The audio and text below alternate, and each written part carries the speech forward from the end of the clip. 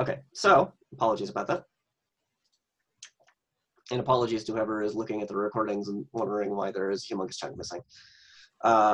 So at this point, we had just discussed, I'll go ahead and share my screen again here.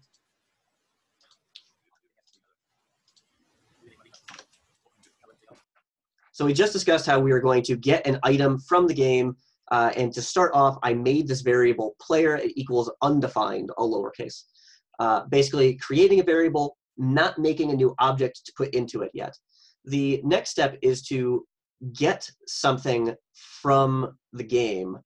And in this case, I'm going to get the player that I put in earlier. So I'm going to go down to create game, which is where all of our one-time code happens. And this could be after the enable physics, it could be before enable physics. It does very importantly need to be after we load the scene. Why does that have to be?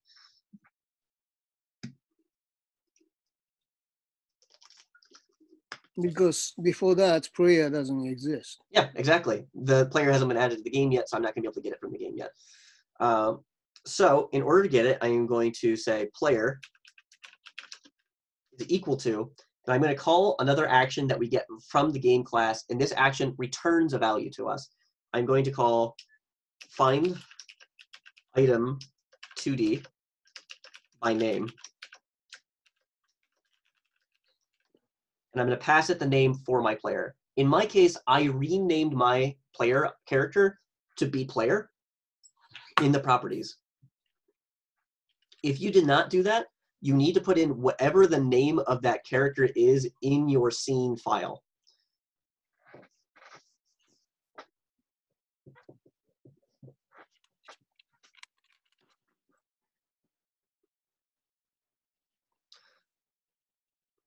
Now, from here, now that we actually have our player, and by the way, if I'm going too fast at any point, let me know. Yeah, can you repeat that line of code, and I guess where are you putting that real quick? So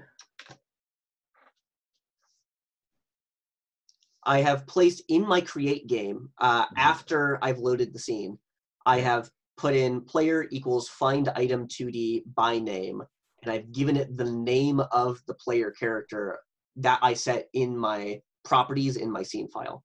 And item 2D, the D in 2D is capitalized once again. Okay. Yeah. Once I have that, I can actually start changing it in some way. So in order to make it start responding to input, we're going to need to get input set up inside of our game here. So one moment. Yes. Before we do that, how do we check that the player object is actually populated? Is there a way to check that first? That's a great question. So strictly speaking, we haven't used conditionals yet, but we're going to be in the session anyway. So let's go ahead and do that. So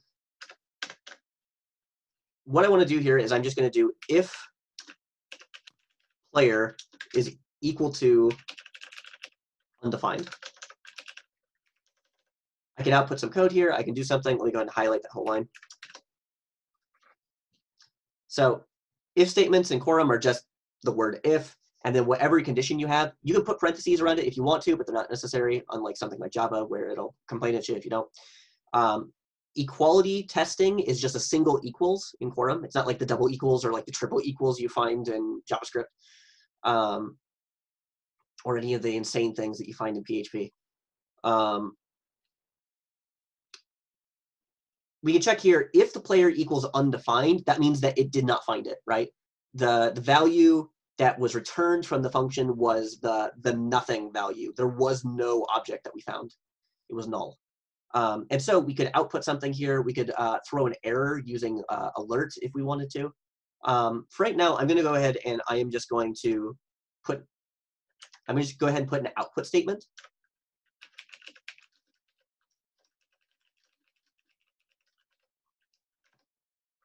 So in my case, I'm just putting some code that this isn't going to crash my application or anything, although there's a very good chance that with the stuff we're going to do that it will crash later if this does not get found, right? Because we're going to start doing some things to manipulate, to change it.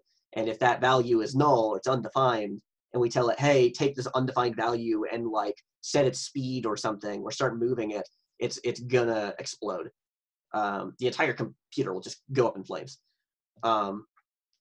Maybe not quite that bad, but it's a totally fair request that we should be checking to make sure that we actually found this thing.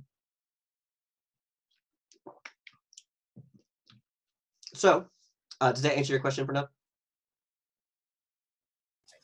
Yep. Okay. And I get nothing on the console, which means my player has been found. Okay, Yay. good. We could also, if we wanted to, we could also put an else statement here. And so my code now looks like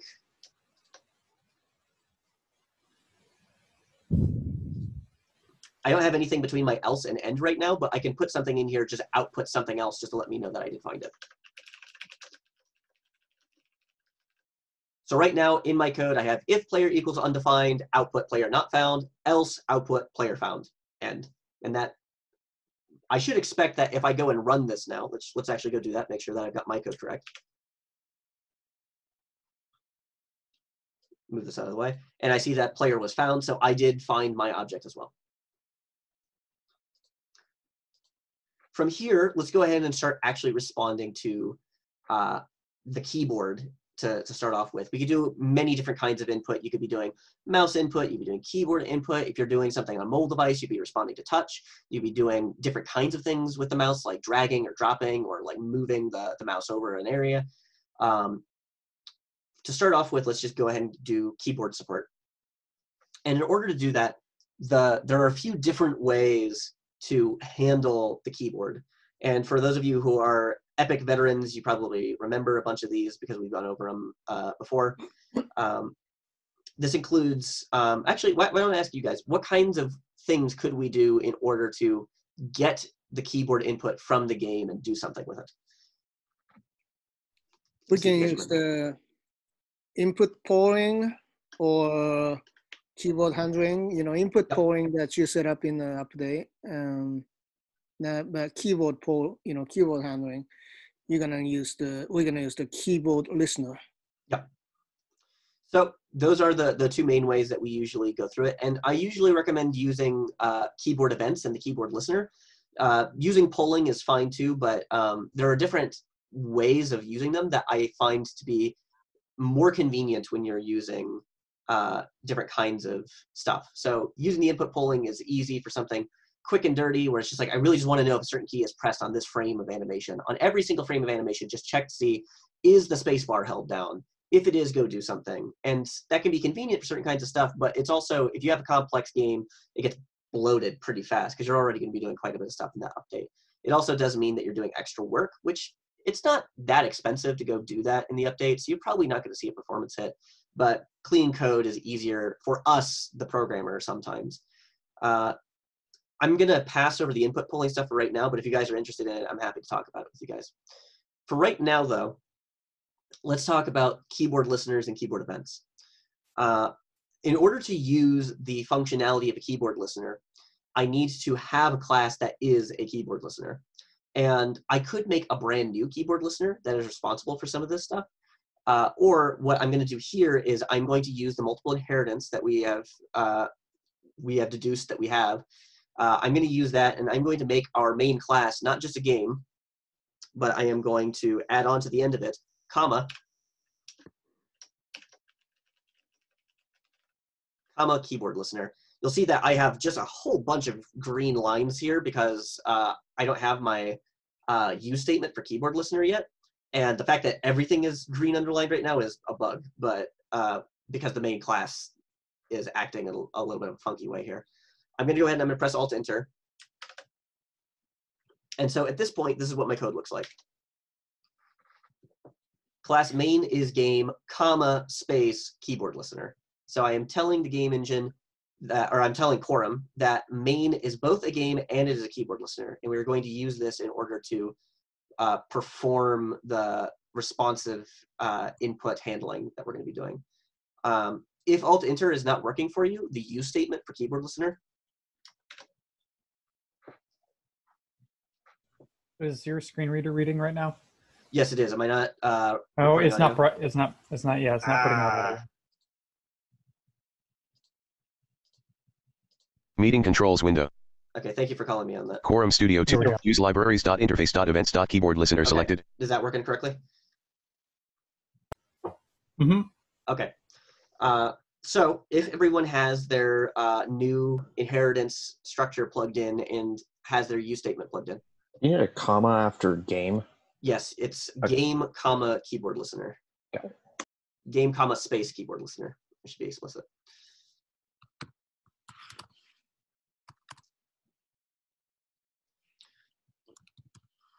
Tyler Linder has left the meeting alert. So at this point, let's go ahead and plug in our actual functionality to start doing stuff when we press these keys. Similar to how we were handling it with the create game and the update, we're going to be making use of an inherited action here, and we're actually going to override this action in order to get the functionality that we want. There's a couple of different ways that you could do the input, but this is one of the simplest. So let's go ahead and I'm going to hold on one sec. Yes. I still don't have the keyboard listener thing. Okay. I'm entering it, man. Use. I'll go ahead. I'll post this in the Zoom chat. Start Zoom 1. Tasks. Meeting controls. Tasks. Remote. Menu. Taskbar. From me to everyone. Here is the use statement. It is use libraries.interface.events.keyboard listener. Capital K, capital L. Aha. That.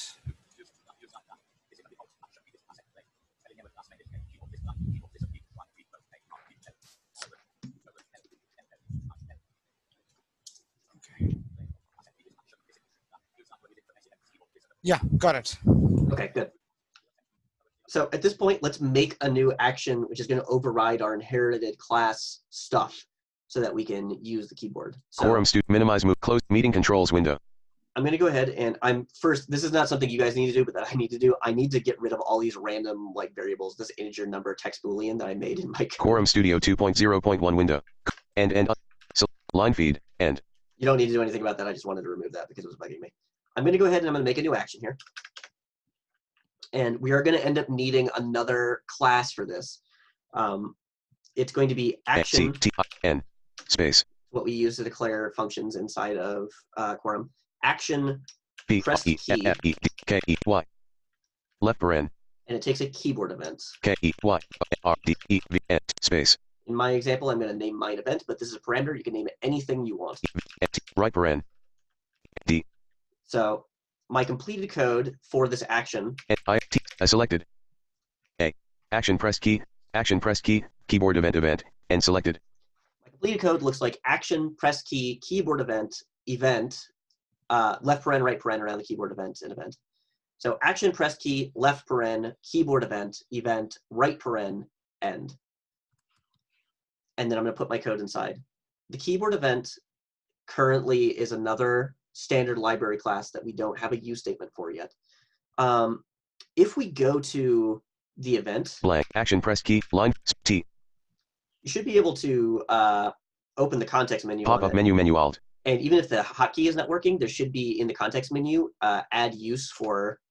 Cut to of it. Oh, weird! I can't stop voicing when I navigate onto that. Oh, that's strange. Maybe you do need to. The context menu will work, but I would be wary of anything that the keyboard or the screen reader is not telling me what I'm doing. So it might still end up having to manually enter it. That's very strange, though. On Mac, For library, code tabs tab control. you can even have that first add option on Mac. Oh, interesting. There might be something messed up with the editor hints there. I'll make sure Stepik knows, and we'll see about. So on Windows, I've got it. But the interesting part was, so when I wrote action, I'll tell you what I wrote. Action pressed key, PRESSEDKEY, P capital, K capital. Yep. Keyboard event, so again, K capital, E capital. Yep. It did not complain. And I pressed the spacebar and I wrote EVT as the parameter name. That is when it gave me a spelling error. And then I hit Shift F10, and I found that I had an option to add a use statement. And after that, when I ran over EVT character by character, it did not give me any error. Interesting. And So- mine just added the option and worked. Okay, so apparently if we complain at the system enough, it will take pity on us. Yeah, I don't know. It And I gave think me I'm the having option. I think I'm having a screen reader error because it's not giving me that. It hasn't been giving me that spelling error. Oh, you haven't been getting spelling errors when you move. Yeah, on. it didn't. Yeah, it didn't I give me didn't a get spelling any error. It error. just told me that I could add the use statement at the top. Huh, interesting.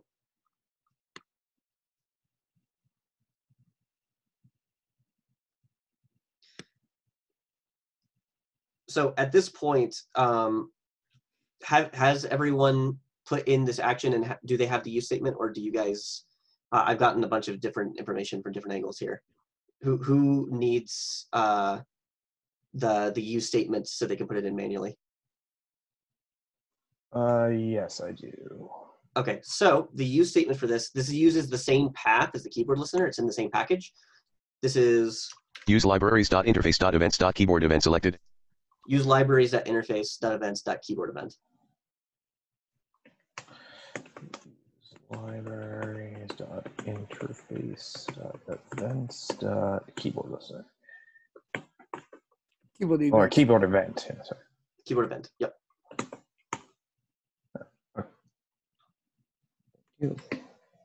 Okay, so from here, we can start plugging in code into this press key action, and this is going to let us start moving the character around. There's a bunch of different ways that we can actually make our character move, but before we make the character move at all, we need to get the conditionals set up. So I assume that in my top-down game, I want to let the player move in 4 different directions. Pardon. 4 different directions. I want to move on left, right, up, and down, the cardinal directions. We can use a bunch of different keys for this. We can use basically any keys we want on the keyboard.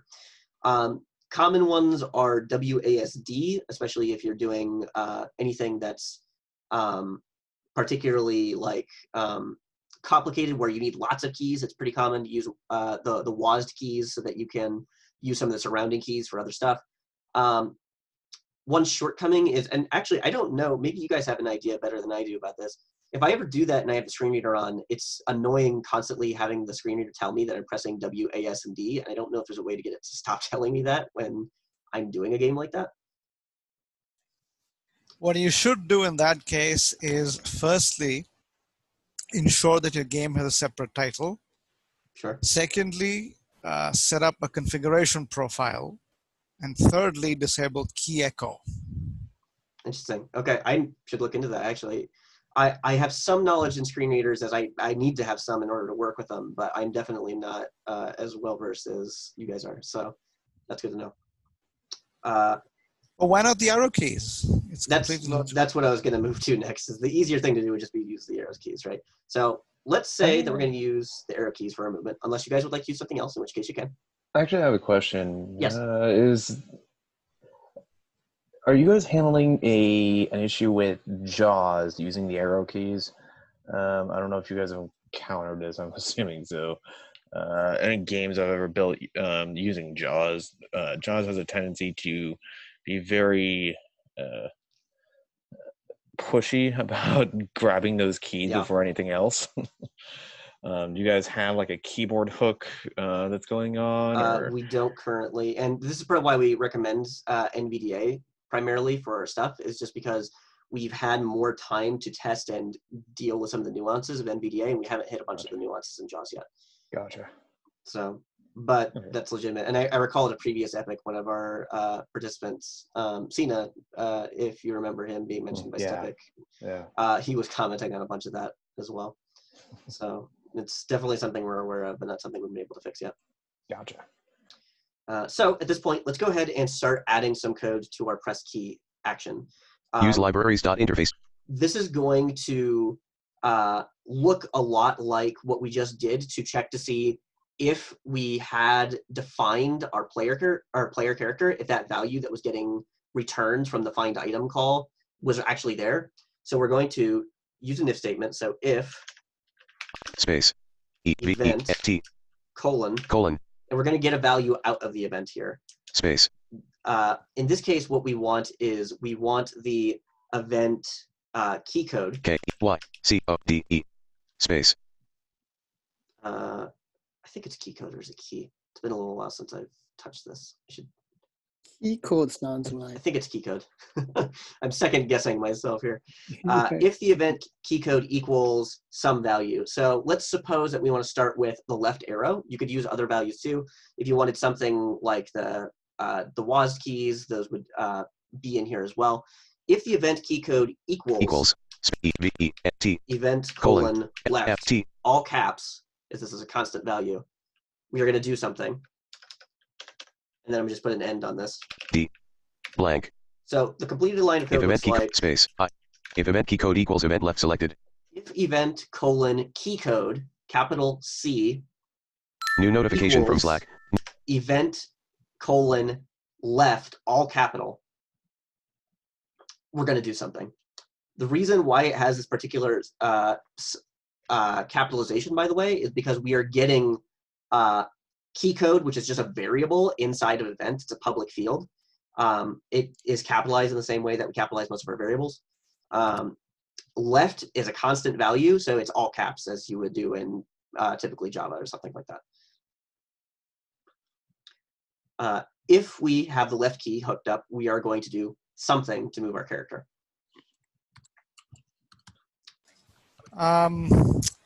Autocomplete code completion is failing here too. Yeah, I just noticed that, which, yeah, I'll have to take a look at that. All right. Just flagging Yeah, it. thank you for letting me know. I don't mean to dismiss your claim. This is strange. Yeah, code completion is definitely working better than it did in 1.0, but that's not a high bar. So we're going to keep working on it because we use the code completion all the time ourselves. So so if we have pressed the left arrow key, which is this left value, we're going to do something. If we wanted to do something else, like the A key, it would just be event colon A. If we wanted to do something like the enter key, it would be enter. If you ever want to see what all of the values are, you can also go to the website and look at the reference material for keyboard event. Keyboard event has all of these constants listed on its reference page. Let's go ahead and actually move the character, and we'll worry about all of the other directions after this. But let's start by just seeing that this one is working correctly, right? Line feed blank. I'm going to go to the line in between the if and the end, and let's add some codes to make the player character move. So the easiest thing I can do, and also very naive, and I'm going to tell you outright that I am purposely setting us up for failure so that we can go fix it in step 2. The easiest thing I could do is I could take my player, player colon, C1 integer 1 of 338. code completion's popped up for that one. I'm going to say move X. Move vector move X number X amount 305. For that one. Code tabs tab control left paren. And I am going to give it some pixel value. I'm going to say -50. 0 right paren. With this code, the way that I have set it up right now, if I press the left arrow key, New notification from Slack. New. I am going to take the character or the player, and it will just move 50 pixels over to the left. Right? It will move -50 units along the x-axis, which goes from left to right, so it will move 50 units to the left. There are problems with this, and we're going to see the problems with this. Does anyone want to speculate on what they are before we run this code? The character's going to be flashing across the screen for those of us. That is totally true. It is going to be flashing across the screen. It will not be smooth movement. There are other issues as well, though. And it'll just move off the screen? It can move off the screen, sure. Why can it move off the screen? I mean, if it's -50, isn't our game window only like 32 by 32 or something like that? Each square of the grid is 32 by 32, but the window itself, by default, assuming you haven't changed the screen size, is 800 pixels wide. But it is actually true we can move off the left side of the screen. Even in my game where I made this island where I just surrounded it in water, my character will actually move off the screen if I press left enough times on that. But why? Because it's skipping pixels. It's just jumping across, It basically is skipping teleporting. pixels, and really importantly, because I'm telling it to just move a certain number of pixels, we're not using physics to move this thing, so it's going to totally ignore the physics properties of the things it's moving through. Because I told it explicitly, move this many pixels. I don't care how you get there, just do it. And so it's going to. It's just going to run right through. And so before I run this, I actually just realized I got excited, and I forgot one extra step that we need to do before the keyboard will actually work here. So before I run this, there's one extra line of code we need. In the create game, I'm going to do this right after enable physics 2D. It doesn't strictly need to be here, but it does need to be in the create game somewhere. I'm going to add one extra line of code. Add keyboard listener. K-E-B-O-D-F-T-E-R. Left paren. Left paren, and I'm going to pass me. M-E. Right paren. This code is kind of magic. Here's what it looks like. Add keyboard listener. Me. Selected. Add keyboard listener, add keyboard listener, left paren, me, right paren. Does anyone want to guess what me means in Quorum?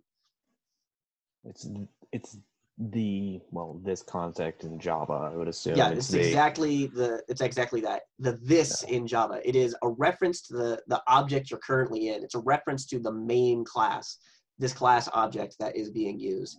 What we are doing in this code is we are telling the game, which we inherit from, hey, I have a keyboard listener that needs to receive events from you, the game. It is this keyboard listener that I have, which just happens to also be you, right? These two different classes need to talk to each other, and this is how we let them talk to each other.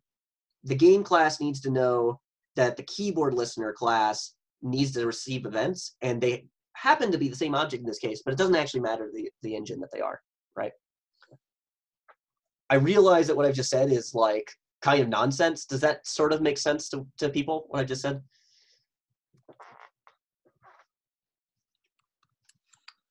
Well, So it has to have like its own internal dialogue with itself. Yeah. If you don't exactly understand this line of code, it's kind of okay. This is not something that's going to come up repeatedly through the course of the game. It's sort of, if this is just like black magic that you put in and that makes the thing work, that's kind of an okay starting place. You don't need to understand exactly what this is doing and understand everything else we're about to go into next. So at this point, I have all this code. I'm going to line feed. Add keyboard listener. Me. Unselected. I'm going to go ahead and run this code. Build successful in 0 EPIQ game window. If I press my left arrow, my character has jumped to the left on the screen exactly as you guys said it would. And if I keep pressing it, I have actually just jumped through the water, which should have stopped me because I am a physics-enabled object. They are physics-enabled objects. I should have run into them. I should have stopped. But because we use this move X, or if we use the raw setting commands like set X or set Y or set position, these things ignore the physics. So this isn't how we want to handle our movement for this. So that takes us to how can we move it to respect these objects? That comes down to our different physics properties. There's a few different ways that we can move things using physics. In particular, we have linear and angular velocity, we have force, and we have torque. These are all kinds of just physics terms, but let's just sort of step through what they are. Quorum. Let's start by saying, suppose I wanted to just apply force when I pressed the left arrow. What would happen if I applied force to the player?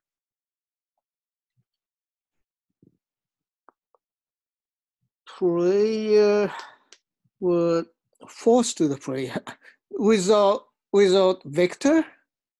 So yeah, we are going to need a vector. So actually, before I even ask what will happen, let me give you exact code and we'll talk about what it should do. So I'm going to start by, at the top of my pressed key, I'm going to make a vector2 object. V-E-C-T-O-R-2 V-E-C-T-R. I have made this code. Vector2 vector selected. Vector2, it's just a variable. I named it vector. Because we haven't put the equals undefined or anything on it, we're making a new object. It will just make a vector for us. Similar to before, there is no use statement for this right now. I'm going to go ahead and add that. Spelling error. Line feed. Vector to vector unselected. I'm going to use Alt to enter. Theoretically, it will work. And if it doesn't, the use statement for this looks like Use libraries.compute.vector2 selected. use libraries.compute.vector2. So the data type is vector2 or vector Yes. 2D? Vector2. And Okay. there's a really good reason for this. The vector2 from the compute package is something that is purely mathematical, and we use it for the game engine, but it's not strictly necessary that we do. And in fact, you could use a vector2 as part of the 3D components in the engine as well. The only thing that's special about a vector2 is that it is a container that describes a direction or some kind of force which has an X component and a Y component. So it's a 2D matrix. It's not a 2D matrix, it's a 2D vector, but it's like a 2x1 Okay. matrix, or a 1x2, whatever. Okay. It is a, depending on the context in which you're using it, it's either a row major or column major, but it's just like, it's two values in a matrix, right? Okay. So you have an X and a Y value. I have an X and a Y, yep. Okay. The reason why we need this is because physics uses these vectors very heavily. And so all of the functions that allow us to apply physics use these vectors. In this case, it's basically just going to be an extra level of abstraction between us and passing it in the parameter. And it's kind of just going to be a nuisance. And we don't really like, it won't be obvious to us while we're writing this code why the vector is really important, but the physics system will make use of it behind the scenes in a way that's useful to it. So we're going to take this code. Use libraries.compute.vector2 unselected. Vector2 vector selected. Vector2 vector, I've made this. I'm now going to give it some values inside of the if statement. So inside, If event key code equals event left, vector2 vector unselected. inside this if event key code equals event left, I'm going to change the value of the vector. So I'm going to Line go down to feed. this next line. I'm going to say vector, V-E-C-T-R. colon. Degrees to radians number 1 of 73. I am going to set its Degrees to value radians number set. 1 of 7. Scale. Set. Vector2 vector. Vector2 1 of 9. There's a whole bunch of things we can do with these vectors. All I want to do is just call set, Set. Vector2 vector. Vector2 1 of 2. and I'm going to pass it two different values. The first value is I'm going to just use the same -50 that we had before, 0. Space. Right paren. and I'm going to pass it 0 for the second value. So based on what we've just discussed, vector set -50, 0, what does that do? You're assigning a value of -50 to X and 0 to Y, which would mean that you would still move the player 50 pixels to the left. So you're totally right on what I'm doing with the vector. I am setting its value to be -50 on the X, 0 on the Y. In terms of how much the player is going to move, that depends on how we use the vector. And you're right. If we just use the -50 again in that move value, then it will just move 50 pixels. But now, instead of moving that value, I am going to Player move X. -50. I'm going to remove that move X portion of this. So it's just going to be, actually, I'll just remove the whole line and we'll type it fresh. Player move X. And unselected. So I'm going to type player. R. C1 integer 1 of 338. C1 add. Apply force. Vector2 force. Apply force to center. Vector2 force. 2 of 2. I'm going to use the code completion, and I'm going to do player : apply force to center. Code tabs tab control. Main.quorum tab. Code left paren. And this is going to take the vector that I've just made. This is why we bothered to make this vector, is because the physics applying actions require the use of vectors because of some of the background math they're doing. V-E-C-T-R. Right paren. So at this point, what should happen when I press left arrow in the game if I run this right now? You'll start to accelerate. Right? So why would it accelerate? Because the vector is a, it's not really a scalar quantity, but force accelerates objects proportional to the mass. So if we were doing this on every frame of animation, you'd be totally right? Like if we were in the update loop and on every frame where the left arrow was being held down, we applied this force, then yeah, we would be continuously just like more and more force. It's accelerating, going faster, faster. Because we have this inside this pressed key, it's only going to happen exactly once, the moment the left arrow first goes down. When the left arrow first goes down, it will receive a one-time push of force in the direction the vector was given. So let's go ahead and let's run that and we'll see it. Build successful in 0. EPIQ game window. So I'm going to press left arrow. Oh, it's not moving. I might not have applied EPIQ force, close. so Quorum Studio 2. we're just going to set this to a truly ridiculous value. We're going to set 0, 0, 0. 50,000 and just see what happens. Build successful in 0. EPIQ. Okay, I actually didn't move it as fast as I was expecting. The physics values are always a little wacky, and I always have to play with them to experiment. When I pressed it, I'm going to go ahead and I'm going to close this and run it again. Quorum Studio code tab. Build successful in 0. EPIQ. If I just apply this one-time force, left arrow, I see that it slides over to the left. It smacks against the water over to the left side, and I take my hands off the keyboard and like I can't do anything else at this point because I can't move in the other directions. But it moved smoothly, and it stopped when it reached a location where it was impassable terrain. Right, the physics object could not pass through another physics object because it was using physics movement to handle the movement. Right. So, does this seem like what we want for our game? Yeah, I understand. So in a sense, the force you apply, you kind of need to play with it to see how much the main player moves, Yep. which is fine, but I'm just kind of, Sure. That's an observation we can take from this. What happens if we Open reduce menu. this Close. number? Quorum Let's Studio go ahead 2. and rather than 50,000, I'm going to set it to 10,000. So 1. cut it to a fifth of its original value. Go ahead and run this again. Build successful in 0. EPIQ game window. I'm going to go ahead and press this.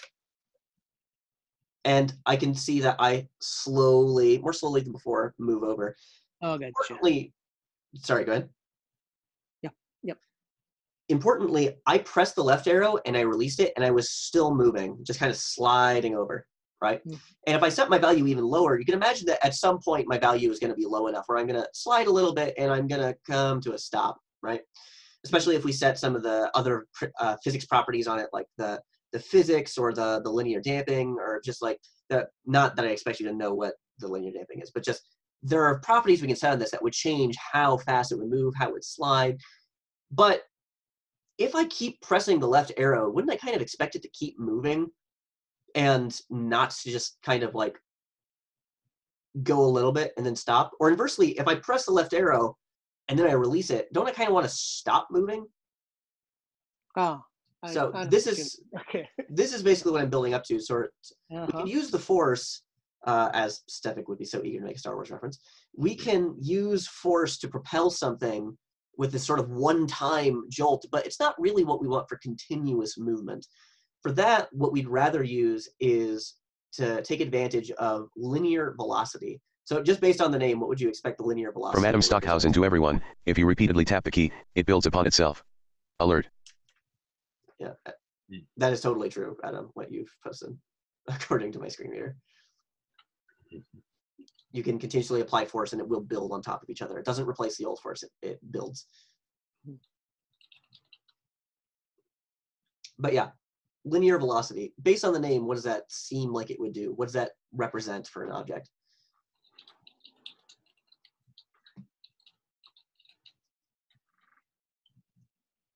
Is the speed in a single direction? Yeah, it is.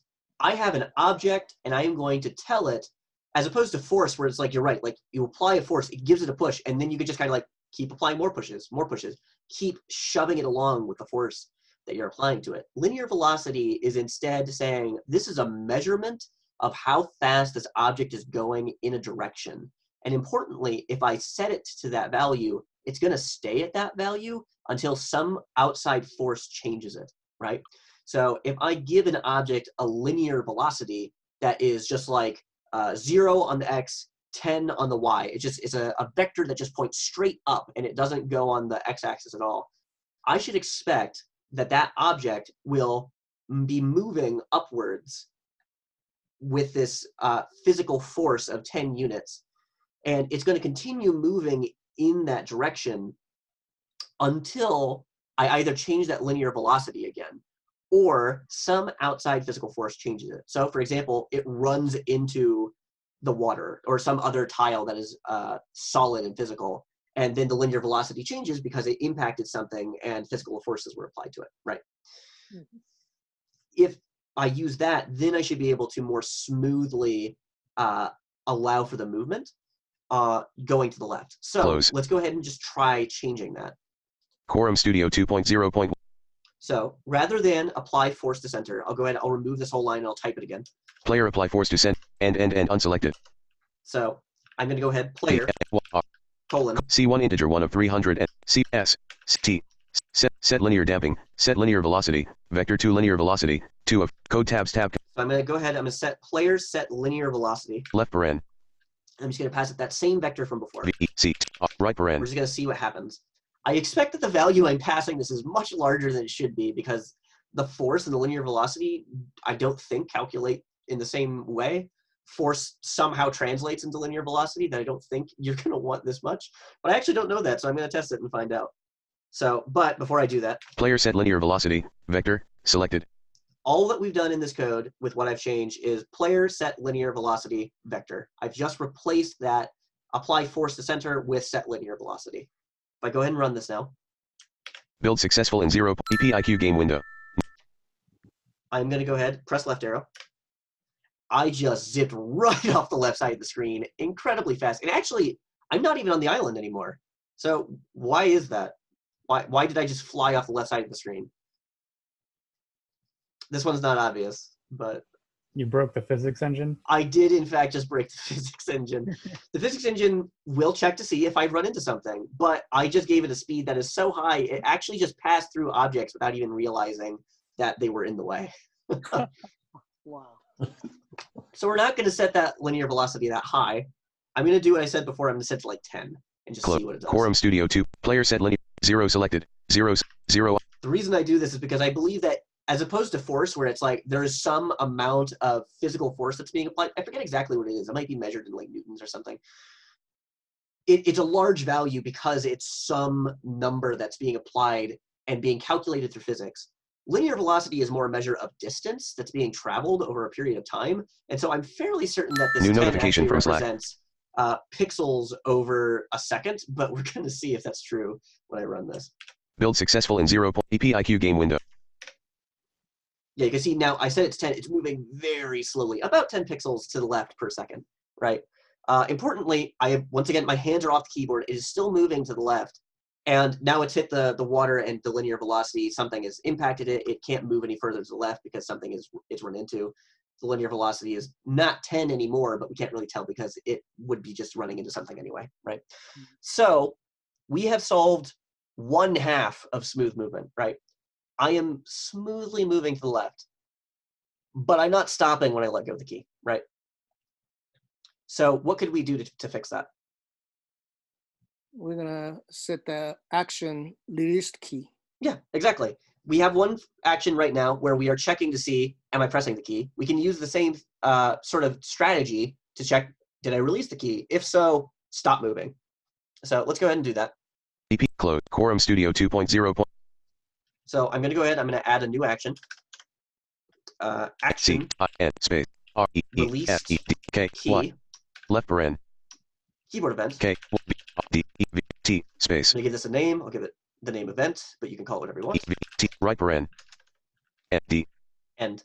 Blank. Action release key. Keyboard event. Before I write any code inside this action, I named this action release key. What if I named it something different?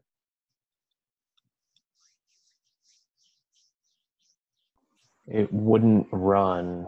That method wouldn't get called because I'm assuming you're overriding a method or an action that is in your keyboard listener. Exactly. We are overriding an action in the keyboard listener. We want to make sure it has this exact name or else it won't get called. So what I'm going to do is I'm going to start by going up to my pressed key. Actually, I'll type the code fresh rather than copy pasting it. But if you want to copy paste it, because it's going to be very similar, you can go right ahead. Blank. But I'm going to go ahead. I'm going to make a vector 2. VECTOR2 VECTR. We call it vector. It's much easier to do this time because we don't need pesky use statements. We've already got them. I'm going to go ahead and add an if statement. If event T colon key code K what D space equals space E T event colon left, all capitals. F T E D blank. I am going to set the value of my vector to, what should I set it to? VECTR F set vector to vector code tab control. What would be a reasonable value for me to set this vector to for what I'm trying to do? I want the object to stop when I do this. 0. 0, yeah. We're going to go ahead and give it 0 on the x. Space 0. I'm going to set it to 0 on the y as well. And we will see in a little bit why this is actually a little bit of a brute force solution that's going to come back and bite us a little bit, but it'll be okay for what we're doing. Right paren. Now I've got this. I'm just going to do the same thing I did before. Player set linear velocity. B F Y cold S set linear I Y left paren V E C right I'm paren. going to pass it that vector. Before I run this, just because it was moving very slowly before, I'm also going to go up to line 61 where I set the vector for the pressed key. I'm just going to make that a little larger just so it moves a little faster. 0. I'm just going to make it move at 100 pixels instead of 10. This will dramatically increase its speed. It's going 10 times faster, but 100 pixels is still not that much in terms of movement speed. So I'm going to go ahead and run this. Build successful in 0. EPIQ game window. I am going to quickly tap and release the left arrow. And we can see that the character smoothly moves to the left, stops as soon as I release the key, and then I can continue to press it to keep moving up until I get to the point where I'm at the water and I can't move anymore. So is everyone with me so far before I continue? Conceptually, yes. Practically, no. Where are you at practically? Where are you at? Practically, the problem is whenever I am now trying to, so let's say I'm using the set command to put the vector, Quorum Studio becomes unresponsive. Really? Yep. And then I have to close out. Really weird because the same thing's happening to me too. Oh, wow. I was about to say something here too. I'm glad that you guys mentioned it because that's obviously pretty bad. Yeah, whenever I type a colon, it's like the autocomplete isn't working, or it's like the autocomplete's crashing. You crash when you type a colon.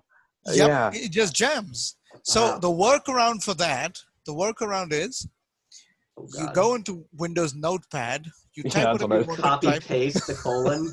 That's what I did. Oh God. The whole statement. Yeah, that's what I was doing too. Oh wow. Well, I'm not alone in this. God, I don't even know how to respond to that. Jesus. Well, obviously that's not okay. That's so strange that. So it's not just that your code completion is crashing because you're also having the issue with like the alt enter not giving you the hints. There's something funky going on with your environment that not that like you guys are doing something wrong or something, but I don't know what is happening in your environment that these bugs are happening. And I would like to, because if I know what's happening, then I can fix them. But I don't know. I don't know. I've restarted NVDA multiple times because most of the time when Quorum Studio freezes up, it ends up crashing NVDA too. This doesn't sound like it's the screen reader that's doing it because the alt enter's not working. The screen reader shouldn't have any impact on whether or not the editor hints works, right? And I'm also using NVDA right now, so something. Yeah. I mean, alt enter in the sense that it tells a spelling error. It doesn't say what the hint is. So you press alt enter, you still get the use statement. That works. Okay. But yeah, this is a new one. So for sure. I'm wondering if it has to do with the synthesizer. I don't know. I can't say I understand nearly enough about how screen readers function, but I mean, I'm using Eloquence I'm using Eloquence for NVDA. I'm using eSpeak. And it sounds like you're using SAPI. Yeah, he's using SAPI. So I have no idea if that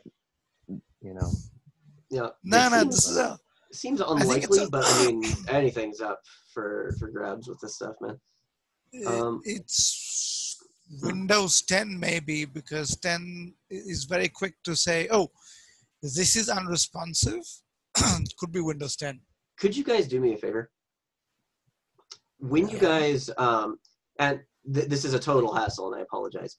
Rather than just running Quorum Studio, could I ask you guys to pop open a console, navigate to where the Quorum Studio jar is, and run it from the console so that if it crashes again, that it'll tell me where it crashed? All right. Can be done. William, would you, end your game? Yeah. So that I can see the. Oh, sorry. Close. Quorum. Sarah Larkin has left the meeting alert. You want me to open Quorum Studio from the Quorum Studio jar in the program files? Yeah, so in program files in Quorum Studio, there should be quorumstudio.jar. If you can run that, just java-jar quorumstudio.jar. Oh, I see what you're saying. So it'll actually throw the errors to the if console. it has a stack trace, it'll give it to me in the error. Got it. And that'll help me a lot.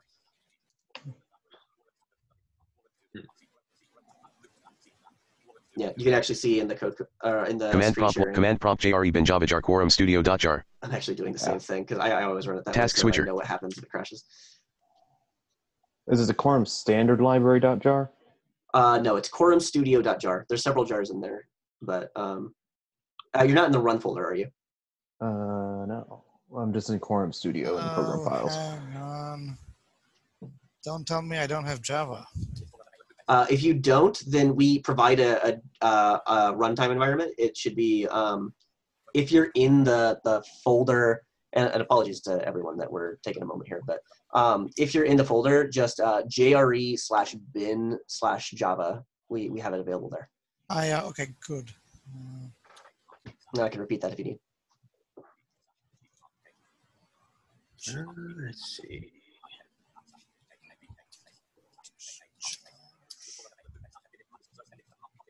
So William, the conceptually. Yeah. So setting the linear velocity 0, to the release key is like really literally putting that character in a box that you cannot go anywhere. The 0 body. It's hard applying the brakes on the character, right? The character has some information in it that tells it how fast it's going according to the physics system, and that value is the linear velocity. When you say set that linear velocity to 0, what you're telling the physics system is this guy is moving at a speed of 0 units by 0 units per second. In other words, this guy is stopped. He's stationary. Oh, I got you. All right. Yeah, I was kind of confused. I would thought that since you applied negative 100, you need to apply back the 100 to the it's not like the force, because that's what the force did, right? When we were applying the force, it was like it has some speed or something, and we don't care. Just like give it more, move it more, just push it in a direction. But the linear velocity isn't like that. It's setting the exact value at the time that you've set it. I see. Some reason now when I hit run, I'm not getting anything in the console. I'm not getting any error message. Like I'm just not getting anything. Do you want to go ahead and here? Let me stop sharing my screen. You can show me what's going on with yours because I'm not quite sure I follow. Stop share. Let's see. Okay, I have started Quorum Studio 2 and everything is hung. Can you guys hear me? Yeah, we can hear you. Okay, that's good. So, I have a stack trace. Okay, you got it before me. Good. I can send it to you in Slack. I don't know how big the stack trace is. Yeah, you can send me the stack trace and in Slack. That's totally fine. Shouldn't be so large that Slack will complain. If you need me to take a look too, we can walk. Yeah, actually, if you could, that would actually be really helpful, Tim. Is there a way to get us into another break room? I don't know if I have. I feel like if Stefik might be able to do that, but I don't think I can because I am just a lowly participant. I am not a host. I'll whoever needs help, maybe jump back to main and we can Mode get off. Stefik. So does this look all right, this section? Yeah, so go ahead and click your clean and build. We just want to see what happens. Tab. Personal. Mic. Quorum Studio 2.0.1. 4 of 7.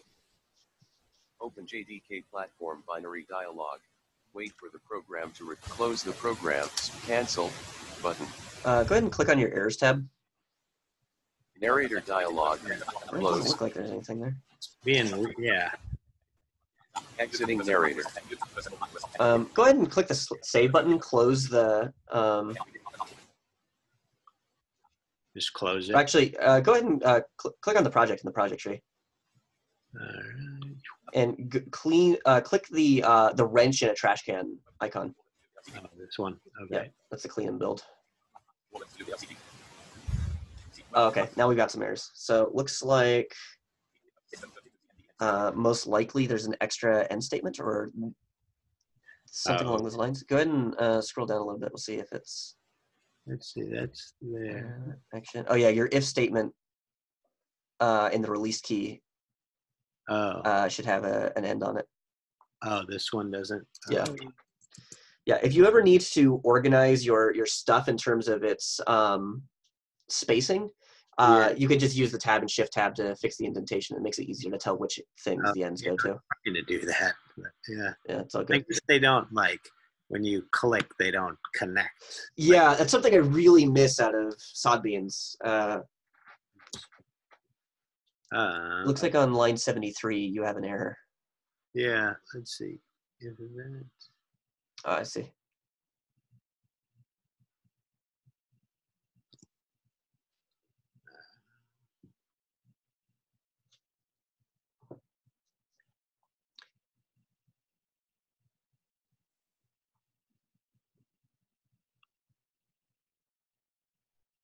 If you compare how you did the same thing on line 64, you can see. Oh, okay. Oh, yeah. Duh. Okay. There you go. Yeah, I was trying to get caught up. Yeah, it's all good. Okay. Yeah, sorry, I didn't. It's hard for me to tell if I'm moving too fast because I can't generally look out at the confused faces of people. Yeah, so okay. I know the desire is so often it's strong to be like, I don't want to be the one that's holding everybody up. So I'm not going to say anything, but I need you guys to tell me if I'm going too fast because I cannot tell. So okay. I'm No. happy to help. So Since since you said so, sure. could you take a look at my screen a little bit? Go ahead and share your screen. I'm happy to take a look. I'm almost sure this is just a spelling mistake. Hold on. See, I got this, red, the error sign on the event key code equal event left and stuff like that. I just don't seem to find any mistake to cause that.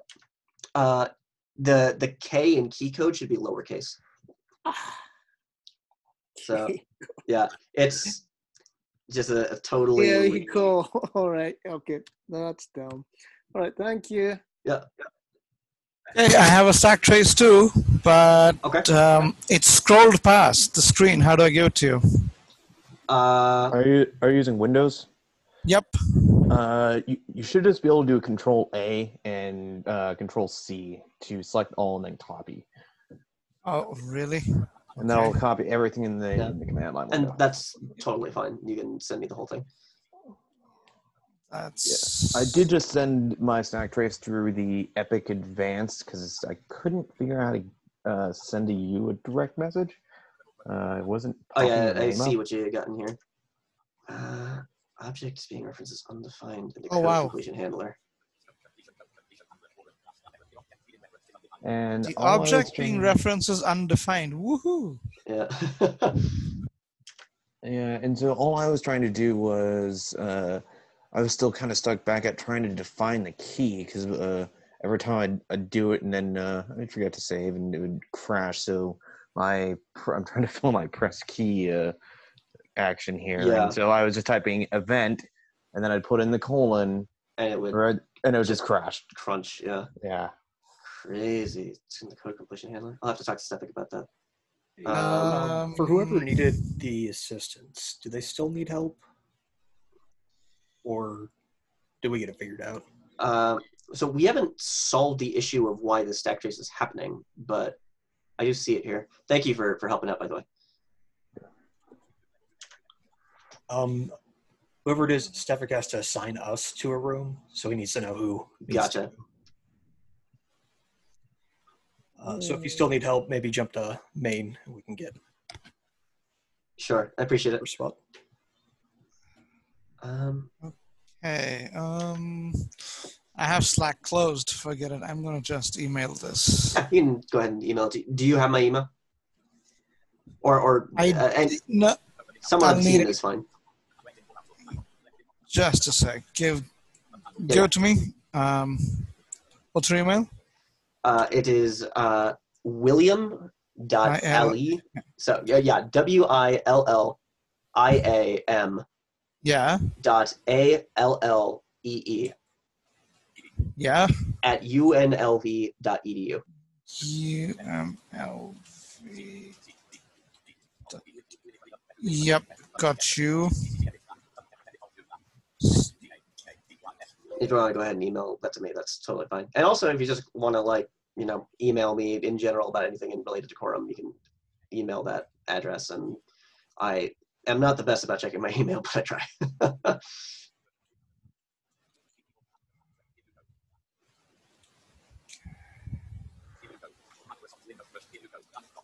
So there's more that I have to go through with basically just like cleaning up some of this movement, talking about it. But the most important thing is that we actually run through it and that everyone's stuff is working. Because if I talk to you guys about things that you can't actually do, it's just hypotheticals that are not useful, right? So getting everybody on the same page is my goal here, first off. So one thing, is it possible to even turn off autocomplete? Because I think that's what's crashing this. it is the code completion that's crashing it. Yeah, turn it off. We'll just ask you for the spelling. Turn it off? Not without me rebuilding the compiler and giving you a new one, unfortunately. I mean, if we were desperate, I could do that, but we're not going to do that in the middle of the session. That's like no. There's another way to do lost, this. Abandon the battlements. I'll send it to you before tomorrow's session. So, well, I'll see if the stack trace looks like something Stefan can fix. So I'll see if he can fix it. There's another way to do it. For those of us who are having this problem, can we use command line Quorum? That is also available. Yeah, you could use command line Quorum. Yeah, I do have the jar. I think the jar should be with Quorum Studio, isn't it? Or do I have to download it separately? I think that it's available in there, but I actually don't know that for sure. Yeah, I just downloaded it from the website, the Quorum jar. It's really strange that you guys are running into this in the first place, and I'm wondering why it's happening to you guys and not me. And it feels like the sort of thing that it's possible that closing the tab and closing the project and reopening it might get you past whatever thing is happening. Because this feels like there's something going on that the state of the environment is wrong. So if one of you guys wouldn't mind trying that for me just before we ditch Quorum Studio. Why not?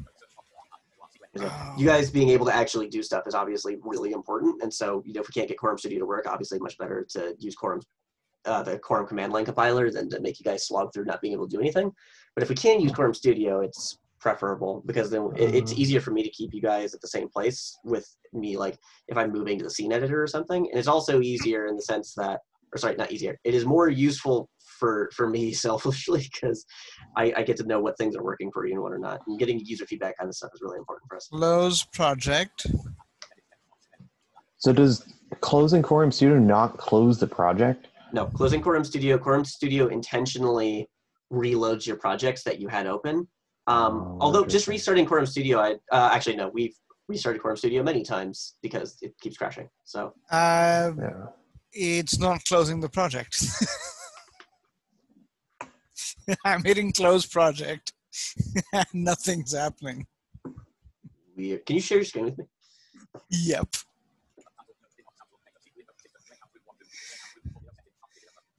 Where's the shit? That's fun. Yeah. I Share closed, screen. I closed the project, and it's no longer showing up in the list of projects for me. So, William, do you see my project? Oh, so close the project, but the tab is still open. So close project. Yeah. Can you close the tab as well? Closing the project should close the tab, but it doesn't for some reason. I know that's ridiculous, but okay. Control F4. okay, it's closed. So that looks correct.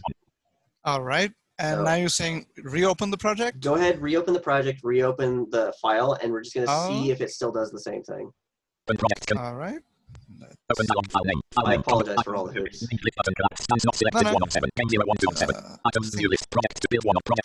fun lies in debugging. All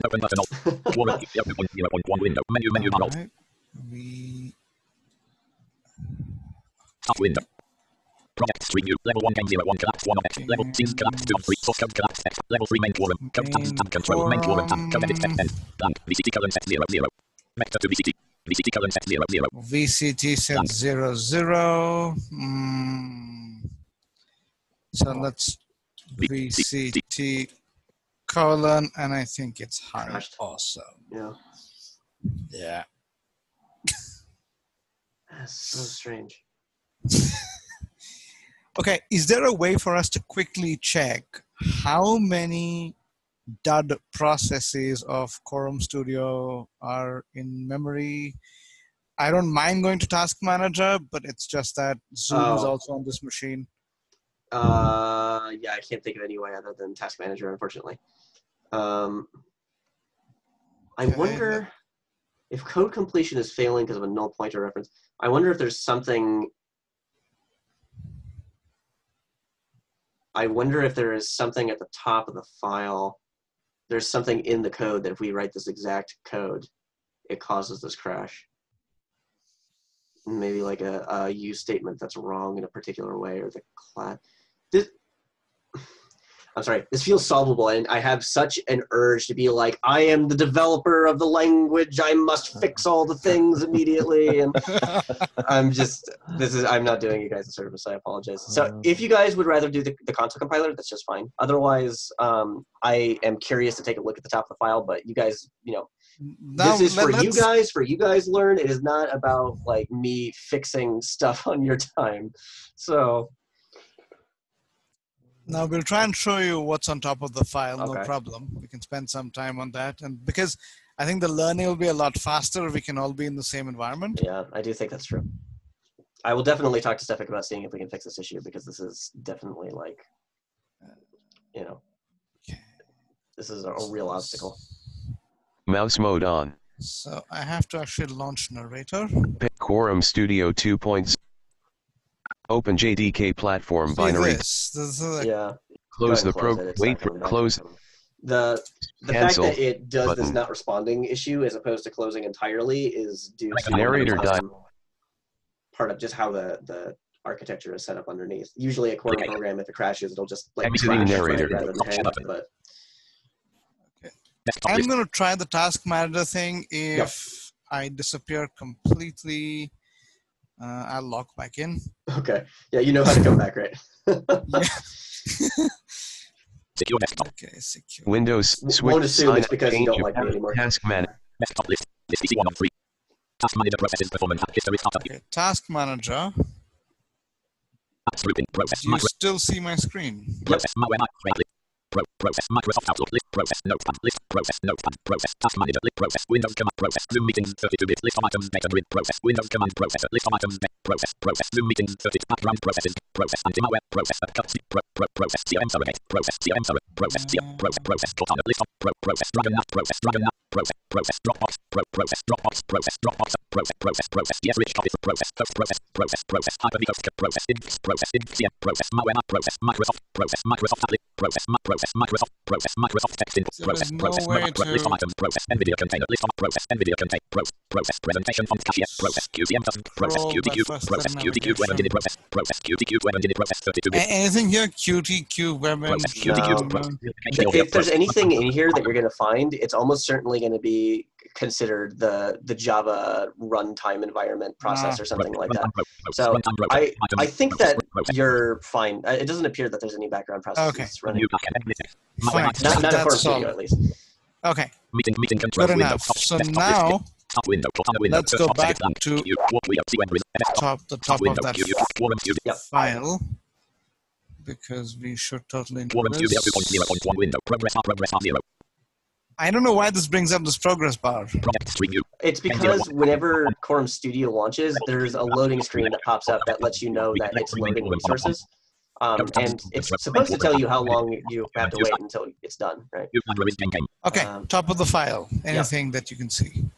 Yes, I see these statements.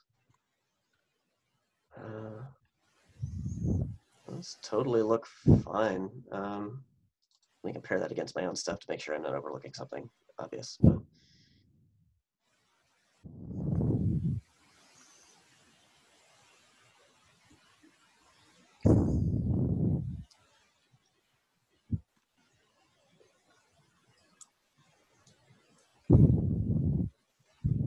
And sure looks fine to me. Scroll down a little bit. We'll just take a quick. Actually, try building it. See if it compiles. All right. Clean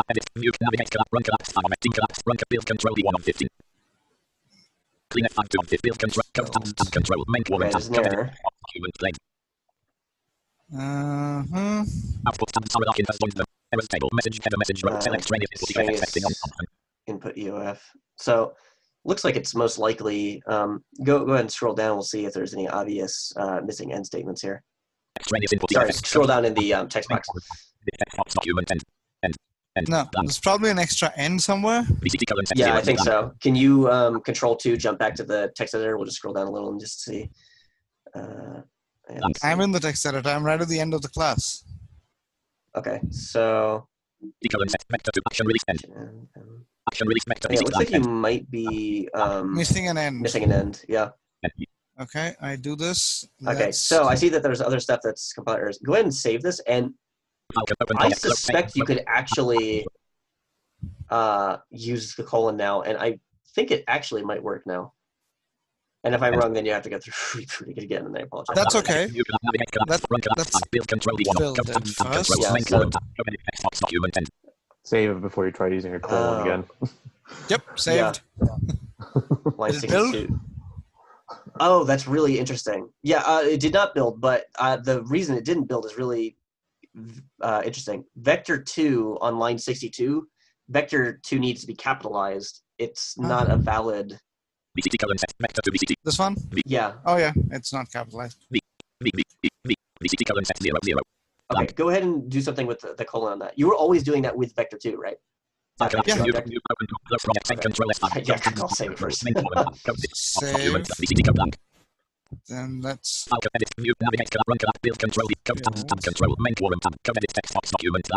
Yeah, you have some other errors, and we can fix those. But before you do, just Okay, go ahead yeah. and try to VCT colon. VCT. It still did it. God, I was so hyped up. I was so ready for that to be the fix.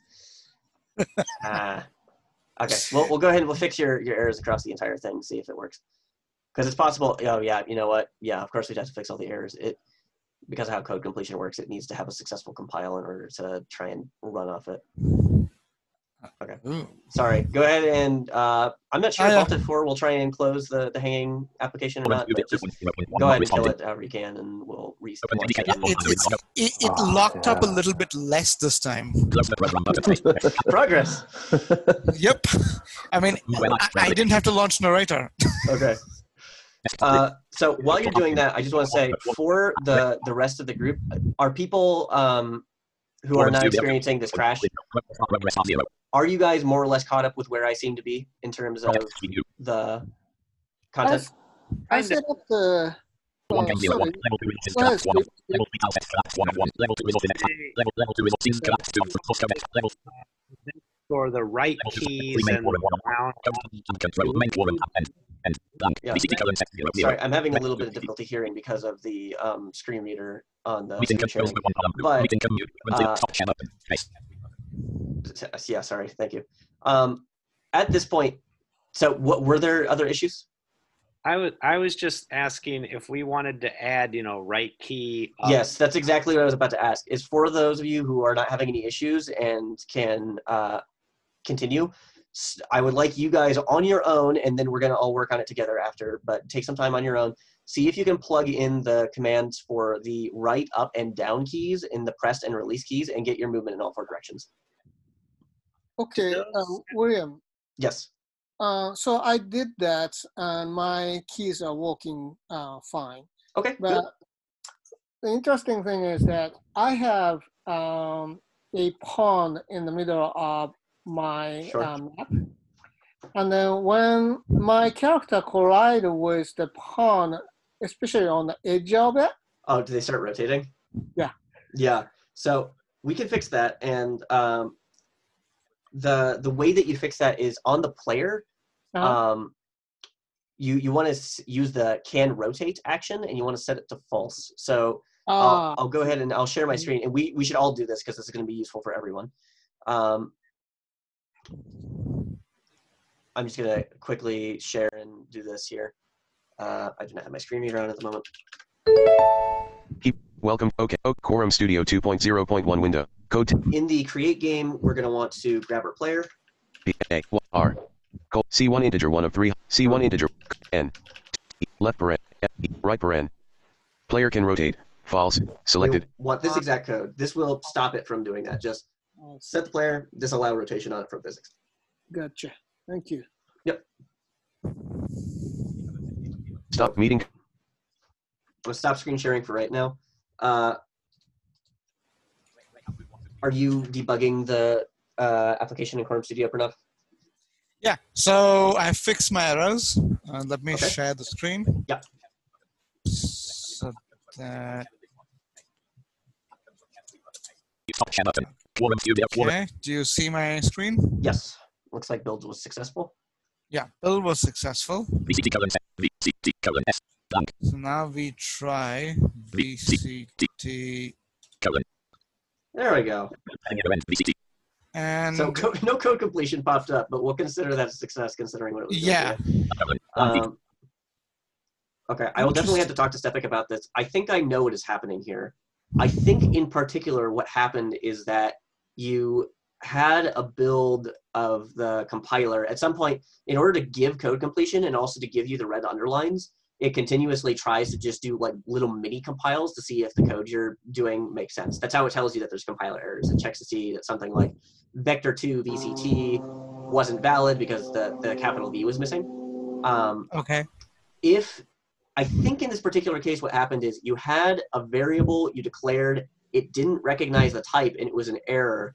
You tried to use code completion on this bad type, and rather than checking for it correctly and saying, I can't give it to you, it said, I'm totally going to give this to you. The type was null, and then it just exploded.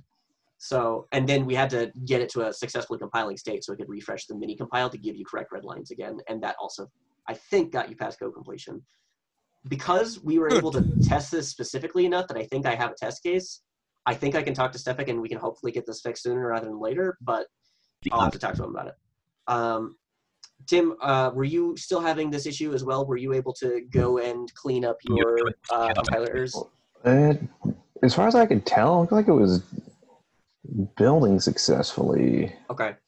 At this point, is your colon still crashing now that you're building successfully? Yeah, it definitely is still crashing. Well, that puts a lot of holes in my theory. I don't know. At least I think you want to go ahead and share your screen. We'll check. Yeah.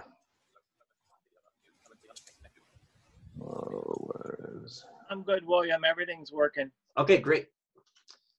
There it is. Let's just go share screen. All right. Okay. Where am I? Okay.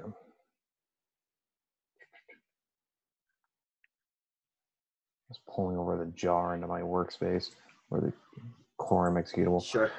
Okay.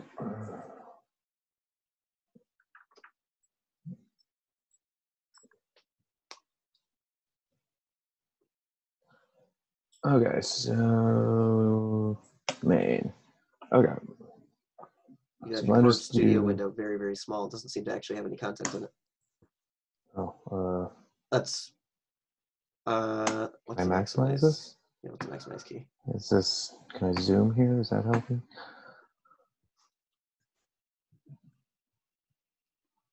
Yeah, I don't know what the maximize key is off the top of my head. I think it's. I know it's Alt Space generally does it, but it's not working. View. Here. Does that help at all? Unfortunately, I still can't see anything. The problem is that the window itself is too small to see the content of. I'm not sure why. Come on. No, Alt Space doesn't work. Alt Space is usually how I get to that menu for maximizing. You know, Can you use Windows key and up arrow? Windows key up arrow. That seems to work. All right. Okay. Okay, so yeah, I see that there's a couple of issues. It seems like a lot of just case sensitivity stuff in the use statements up here. Let's see. So on this line, on line 6 and on the line above it, the I in interface needs to be capitalized. Oh. Yeah, right there. Also the E in events in the portion after it. Got it. Yeah, and go ahead and do that on the line below as well. Yeah. One thing that would be super helpful is being able to like just navigate by errors. Yeah, that's something I was talking about with Stepik just a couple of days before the conference. Actually, it's on our feature list that we want to get in for sure. All right, So, also we need feedback. Restart NVDA here. Come on. There it goes. Yeah. For the rest of us, at this point, unfortunately, what I have next for this is not something that we can easily do while debugging, because basically we're going to discuss and brainstorm some stuff. So let's see if we can get this cleaned up, and then we'll go ahead and do that with the remainder of our time. So on line... It says build successful, but that does not seem correct, because I can see an error on line 4. Go ahead and go back up to line 4 and 2 more. So the library there should be, yeah, that's one of the things. Library should also be libraries, plural. Oh. And then at the very end, item 2D, the D needs to be capitalized. Gotcha. Hey, now it actually told me that there was errors. That's good. Okay, good. Go down to, if you can go to the error table, you can also select one of the cells and it'll jump you to that error. Or alternatively, if you want to do the go-to line, if you press enter on that, it doesn't like parent. Yeah. Oh, you have 2 colons. Interestingly, it doesn't seem to have. That's weird. There you go. Doesn't seem to have actually moved the visual of the text box to it. Oh, that's weird. Could you just like move your the caret up and then back down? Okay, cool. Me player equals parent game find item 2D by name. Parent. Oh, on line 35, that should be parent game enable physics.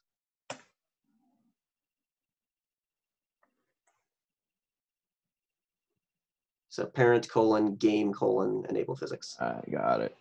Yeah. Oh no. Right, I forgot about that. Scared me for a moment. I forgot about that. Okay, but hey, like we used a colon and it didn't crash. That's a good sign. It fixed it, so that's good. Look at that. Okay, so go ahead and clean and build and see if we've knocked out the errors at this point. But all right. Okay. Looks like. All right. Cool. It's actually running.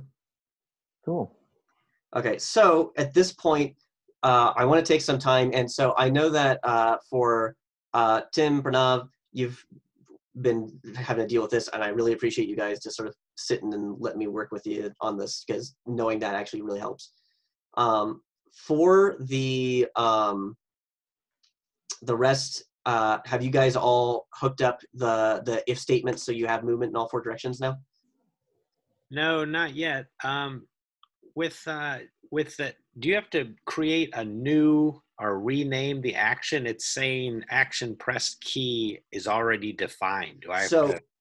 the way that we're going to do this, here, let me share screen and we'll do it all together here to complete this. What's the player method? Is it apply linear velocity or something else? Set linear velocity. Set Interesting. linear velocity. All right. Yeah, so I can type colon down without having a problem. So your good. theory earlier might still be true. Yeah, it's like weirdly has something to do with like the syntax in the particular project. Yeah, That's so super weird. that's definitely something that that's a compiler bug, and I have to talk to Stefik about that because he's the one that writes the compiler. I do a lot of the work on the GUI and the whatnot. So I'm responsible for a lot of issues, but I can always be happy when it's not my fault and I get to blame Stefik for it. So, but yeah, I'll talk to him about it because this was a pretty gnarly issue. I'd be surprised if no one ran into it in the beginner group as well. So let me see if I'll talk to him and see if we can do something about it. For this point, I'm going to go ahead. I'm going to turn my screen reader back on, and I'm going to go ahead and share screen. And let's go ahead and we'll set up the rest of the movement keys all together here. Meeting controls window. Okay, so at this point, I want to set up the rest of my movement. So I've already got my left set up in the press key and release key. In order to get the other directions set up, I'm still using the exact same actions, right? I'm still using press key, I'm still using release key. I don't want to make extra copies of them. All I want to do is I just want to Quorum take Studio this 2. if statement that I have, and I'm going to add some extra ones. So I am going to add a new if statement. If space event colon key code equal space equal to event right integer 1 of code tabs d. Then I'm going to give it a different direction in this vector. So what should I set the vector to? Right. Vector 100, Yep. comma 2. So I'm going to set this to 100, 0, right paren. And we'll apply linear velocity. Y, left V, E, C, O, right paren. And so I'm going to have to do the same thing down below as well. I'm going to show you Line feed. Slightly different code for this one. Rather than making a brand new if statement, something else that I can do is I can use, you've seen how I can use else to sort of like fall into something. If I didn't meet the condition of the if, I can go into the else instead. I'm going to use else if, space. all one word, and else if the event key code code tabs tab space is right. T. Funny that I'm getting the red lines and pings for this one and not for the other. And I'm going to use the exact same code. As a matter of fact, I'm going to right paren selected. I'm selected. Literally copy paste Vector set. This vector set 0, 0, set linear velocity to the vector. And with that in mind, I actually don't need to necessarily write this code a whole bunch because I wanted to do this to show off the else if. And these two pieces of code are different, right? So in the pressed key on line 62, if event key code equals event left, if I meet this condition, right, I then go down into this code.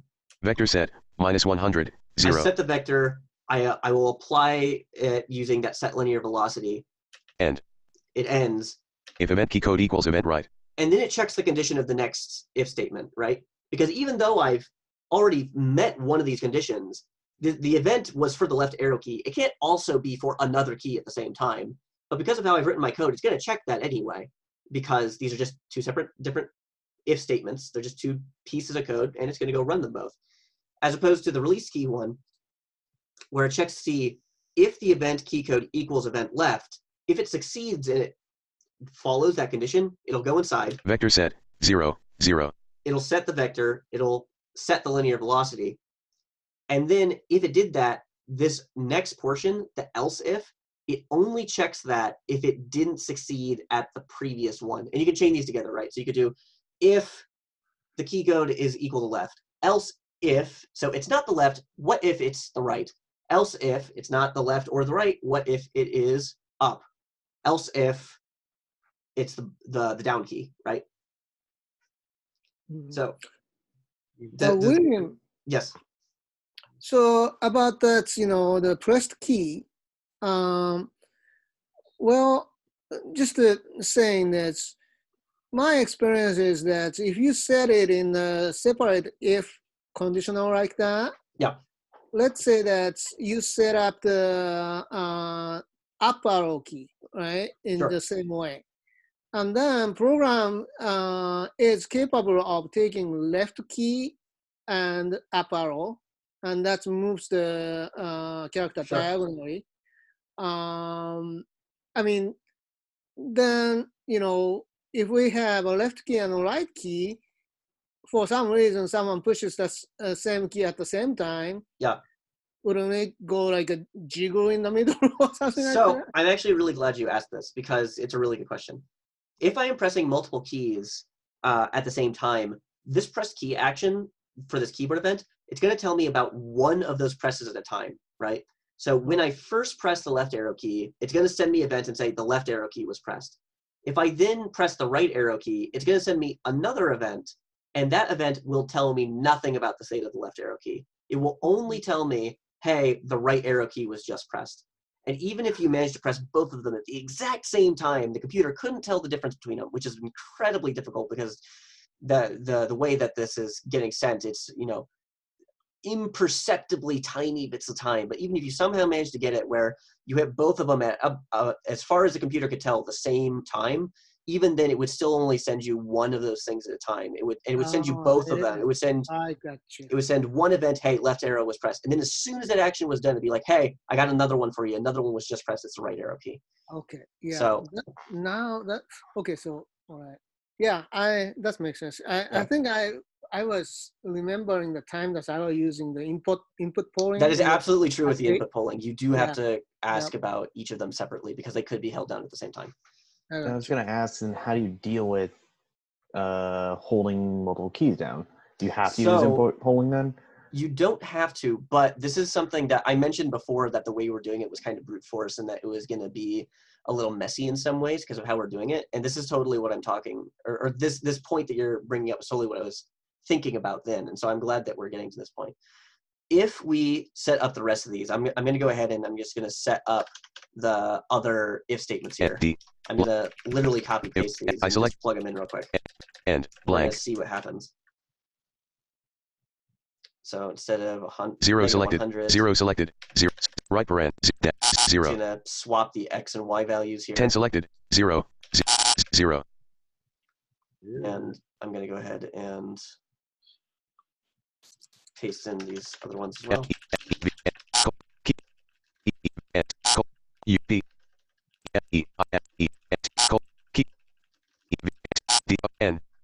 Player R. Player set.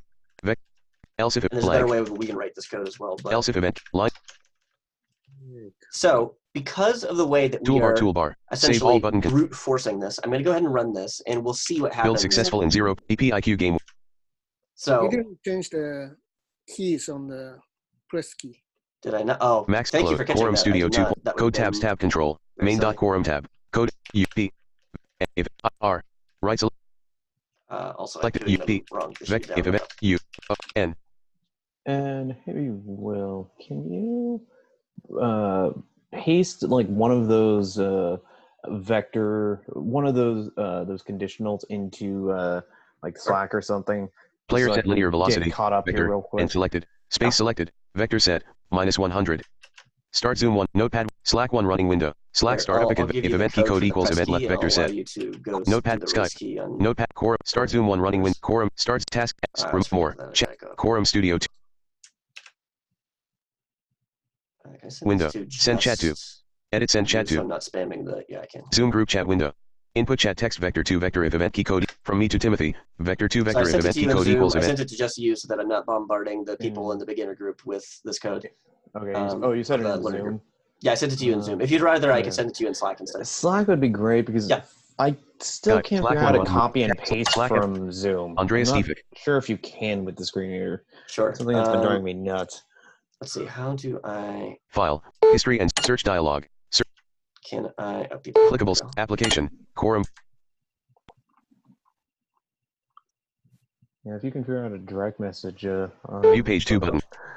Something that hasn't worked for me yet. All I can see is Stefik. Profile conversation with. There you go. So I've just gone ahead. I've copied and pasted to you. Okay, thank you. Yeah, and so this doesn't include the action header or the end at the end of the action, but this is just the contents of that action. Perfect. Thank you. Mm-hmm. Quorum Studio 2. So meeting. Let me go ahead and run this. Build successful in 0 EPIQ game.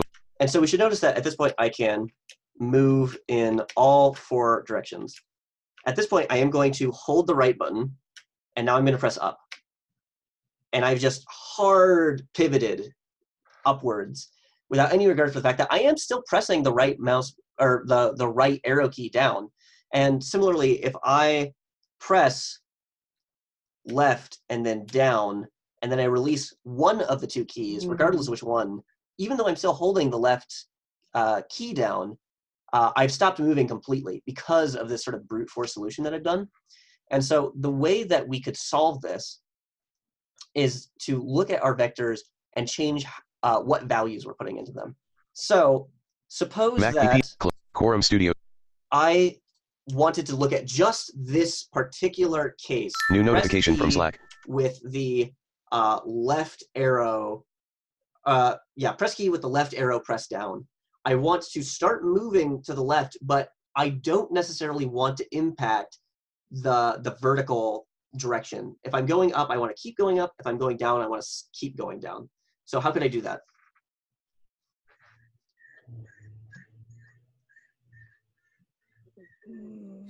You pass a 0 to the vertical direction.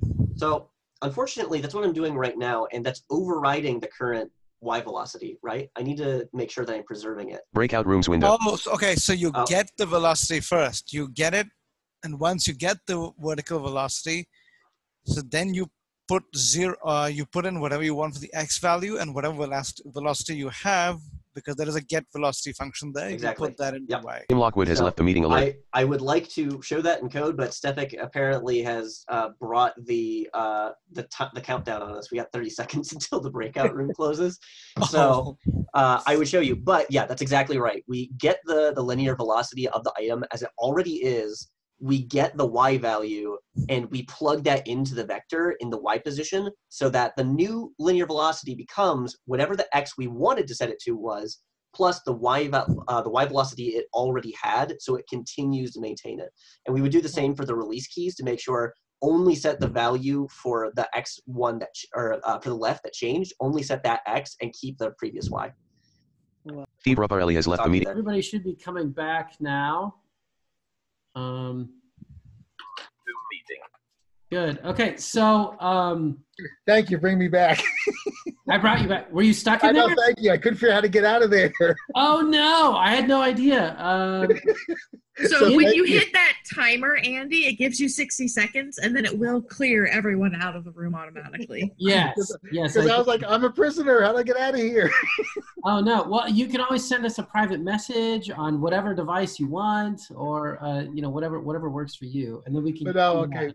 I'll have to figure out how to get out of Windows for future. Hey, Art, make sure you save. I did, but I will go one more time. We rewrote code today. It was great. Lovely. Okay, good. So I want to point out first, I appreciate everybody coming today. So this is the first day that we actually tried to code. Oh, Ko, what are you doing, man? Like, I could only see the top of Ko's head, and somehow I found that appealing. Anyway, he moved his camera. So I appreciate everybody coming today. I hope that you've kind of all gotten a little bit of a taste of how to do some coding, and also how to get stuff from scenes, and how to start to move items from scenes around. That was kind of the goal.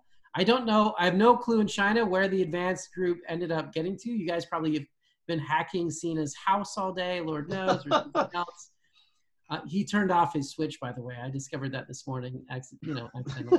Were you going to send him a wake-up message? Because I literally sent Cena a wake-up message to his office Amazon Dot, and it rejected my request. So I just want to point that out. Anyway, Anyway, you got through last night, or you didn't? Finally. Oh no, I hacked his machine last night for about an hour and a half. So it was pretty fun. that would be why it was turned off this morning. So, but in any case, I hope everybody's kind of getting the hang of stuff. Is there any comments or discussion? The only thing I want to mention is, I want to ask very briefly, is there anything else we should change before tomorrow to make this go more smoothly? It is an online version. None of us have done this before. Is there any recommendations for changes before we start again tomorrow? Dr. Stefik? Yes, ma'am. May I make an observation? You may. I am not sure of this, but I think given my experience and also given the experience of some of the other members of the group, that Quorum may not detect when NVDA is running, and we often have to restart NVDA after we start Quorum Studio in order to see things on the map, etc. So I'm just letting you know and giving you a heads up that appears to be happening. We have noticed that as well, and we were working on that yesterday because it's always when you bring in 10 screen reader users into a meeting, you're going to discover certain things. I can confirm that you are correct, and we have a hypothesis as to why that is the case. But we've set up two things to try to figure it out. One is we contacted our friend at Microsoft to try to give us a hand in figuring this out. And Microsoft has agreed to set up a hackathon with us to try to solve some of these remaining issues. And number two, we also have a hypothesis about why it's happening, but we haven't narrowed down exactly what it is, but we will work on it. So you are right. That's not a guess. I'm You are just telling correct. you because, the first thing you might tell people is restart frickin' NVDA if they're having problems with their maps or their code. That's what we've been doing. That's what we've been doing in the learner group as well. So it just happened to Leslie just a few minutes ago too. So Well, I will say this: if you start Quorum Studio and it says, because I actually have progress bar percentages turned off, and that the Quorum Studio, library for accessibility overwrites that, and it will give progress updates when Quorum is loading, and if it does that, and you don't have to restart NVDA. Usually, will read when that's on, when it gives you progress. Really? Yeah. Dude, William, I wonder if we should check the progress UIA property, see if it's been loaded into the NVDA yet. It's possible.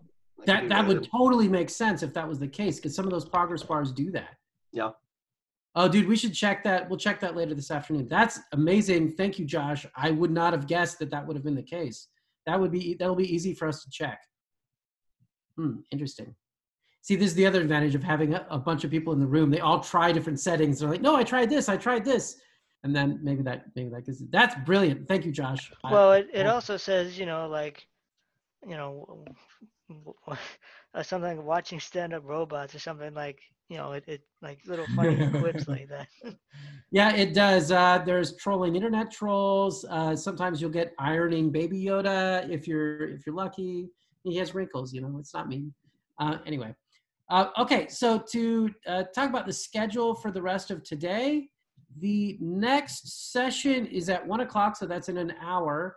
And that is going to be run by Gina Fugate and Tim Lockwood. And they're going to be talking about Lego robots, or also just giving help if people need it, but also Lego robots is the topic of discussion. And then tonight at 5 o'clock, which is in 5 hours from now. Oops, I'm sorry. I have that totally wrong. 4 o'clock in 4 hours from now is the next social session, which is going to be run by Sarah Larkin and Sina Baram. And that is 2 drinkies minimum. Now, of course, they get increasingly misspelled as the days go on, as they should, given that you're all programming. But we don't really require that you drink alcohol, because how could we? That makes no sense. But nonetheless, if you want to bring some water, or you want to bring, you know, a vodka tonic or something, that's fine too. Whatever works for you is, of course, fine. But that's a social session. I will say last night, kudos to Sam Shaw. I think he did a great job. I think we all had quite a good time. We can't be together, unfortunately, but it still has been a blast being able to kind of hang out with all of you. So I still appreciate it, even though it's not Corona perfect, if you will. So, okay. So any last questions before we jump off? So the link for the afternoon, is that in the Slate? Slack? It is, but I'll put it into the general channel as well, just so that everybody has it. Thanks. It should be on the schedule as well. Oh, okay. I didn't think about checking that. Thank you for the idea. Yeah, yep. It is also in the schedule as well. And then the Zoom link. The Zoom link. Tim and Gina, I plan on coming over, and if people want to do a breakout room for help or whatever before or after robots, that's fine. Yep. Okay. You know, Dr. Stefik, it might not be Corona perfect, but a lot of us who wouldn't have been able to attend can do so now. So absolutely. Thank you. And I want to highlight as well. Earl Huff just put something in the chat. Earl is a PhD student, and he really needs people that are willing to talk to him as part of his research. And so one of the benefits of him coming is that he can meet all of you. But I will just give a shout out to Earl. If you're willing to try to help the research community better understand the needs of you and your students, if you are willing, toss Earl a message and tell him that you're willing to talk to him. Earl's a super nice guy. I've talked to him before. He only bites if you're a chocolate chip cookie, I've heard. So, but no, it would really do the research community solid to talk to people like Earl, because he just wants to help the community. And so if you're willing, a shout out to Earl. I did the interview with him. It's not too bad. He doesn't ask for like your blood type or anything like that. You know, it's pretty laid back. You're good. Until you fall asleep, then he gets your blood. What's his research topic? I actually don't remember what this particular one is about. I think he says CS teachers interview interest. I don't remember. He's done it on a couple topics, but I forget what this particular one's about. I think this current one is like how you are using CS in your classroom and barriers and that kind of thing. Oh, okay, great. Yeah. Yeah, I'm totally willing. He put a blurb in the general in Slack. I'm conducting research focused on understanding the learning proficiencies and challenges of high school students with visual impairments and programming courses. I'm looking for teachers who have taught or are currently teaching computer science or programming classes to blind or visually impaired high school students to participate in an interview about their teaching experiences in such courses. There you are. Yeah. He does ask also that if you're interested to particularly email him with the subject line, CS teachers interview interest. I imagine it's a lot easier for him to organize times, and you know, if a bunch of people all come up and say like right now, hey, I'm interested, then that's probably useful for him, but probably it's easier if he has everyone in an organized fashion so he can get to people one at a time. That makes sense. But I also know that he's a PhD student, and that so like if he gets it in any mechanism possible, people willing, he will make it happen. So in any case, it's just a shout out for Earl to try to get people. So I appreciate it. But I know all of you are probably like, oh, my brain. So why don't we take a break, and then Gina and Tim will be back in an hour, and you're welcome to come bombard them. And then 4 o'clock, the totally optional but should be fun session. I have no idea what Sarah or Sina have planned. So good luck. Peace out. See y'all tomorrow if I don't see you tonight. Denise Robinson has left the meeting alert. Before we shut this down, real quick, Andy, if I wanted to like get into a room to help someone real quick, would be the easiest way for me to do that? Like, I assume I shouldn't break out room out of this because we're probably closing this, right? Yeah, well, I will be closing it because I need to render the recording. Yeah. And stuff like that. Okay, convert to MP4. But I don't know. You can do that now, or you can jump them on Slack and like call them that way. Yeah. Okay. If that works. Yeah, I'm just looking at the support channel, so I'll figure it out. Yeah. Well, that's fine. Or I can set up another Zoom for you to do it too. Yeah, if you don't mind doing that real quick, that would be convenient. Okay. All right. Who?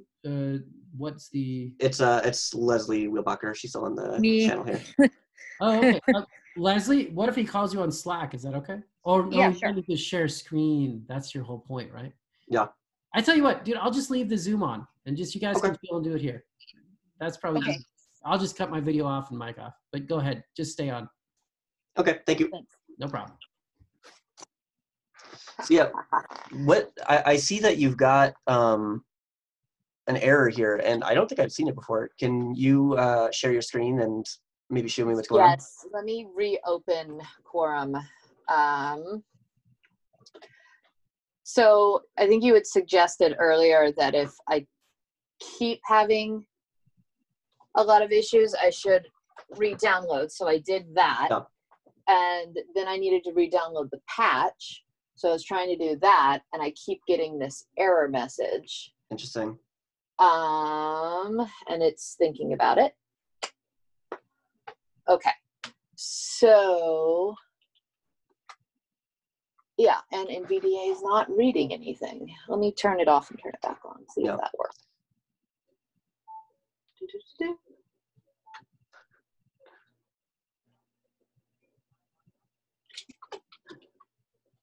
No, still not working.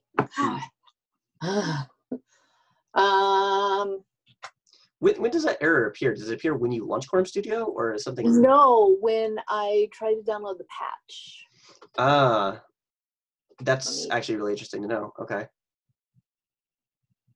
I think that if the concern is that you're trying to get the patch and that's forbidden for some reason, if you uninstall Quorum Studio and you download it fresh from our website, it should be the most up-to-date version that's available on the website. I know that's obviously a hassle, but you did just do that? Okay, when you launch Quorum... yeah. Sorry, that's what I just did. Okay, when you launch Quorum... Yeah, I'm sorry, I don't mean to interrupt you.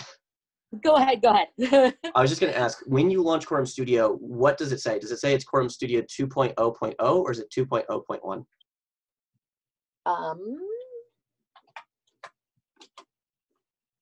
It says 2.0.0. Okay. Then yeah, we need to get you the updated version.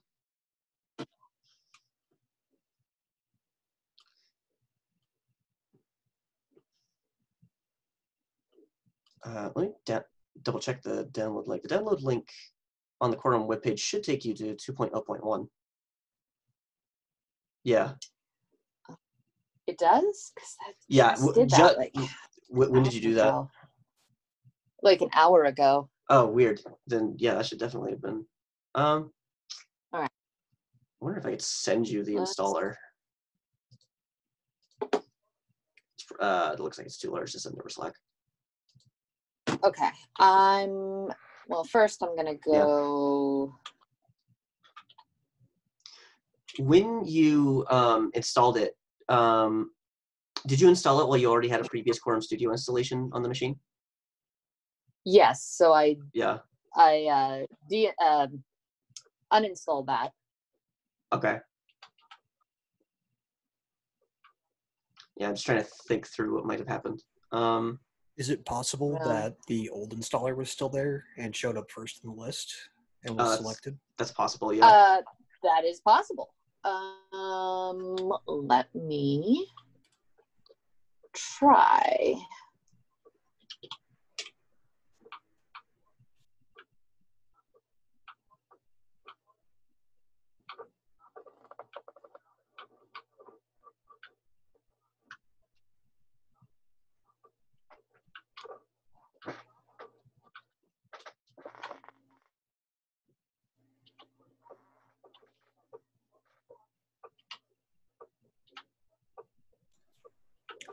Something else I noticed yesterday, actually, Mhm. that I was going to mention to you, William. It might be good to add installer to the name of the file to differentiate Yeah, it from the actual Quorum Studio that's a good executable idea. for the app. I was having that issue yesterday. I had to read the Quorum Studio just says Quorum Studio, and the Right. installer has the Yeah, that makes a lot of sense. It's a good suggestion. Let me write that down.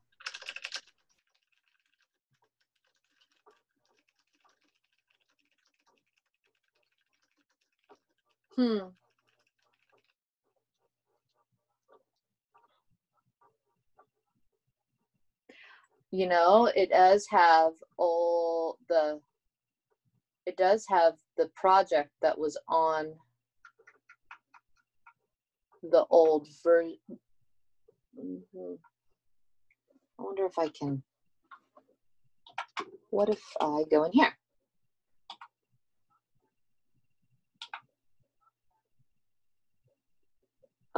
Okay, that's not what I thought it was. Yeah. Would it be possible for you to share your screen? Yep. Sorry, I have Zoom on my phone. I gotcha. Okay, so I'm gonna go. Yeah, in that case, I think that Tim's idea makes a lot of sense. Do you know where your installer is?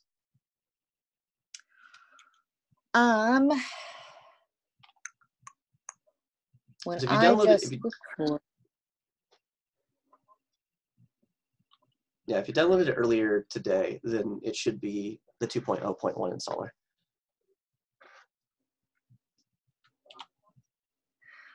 So let me try just typing that out. Let's see. Sure.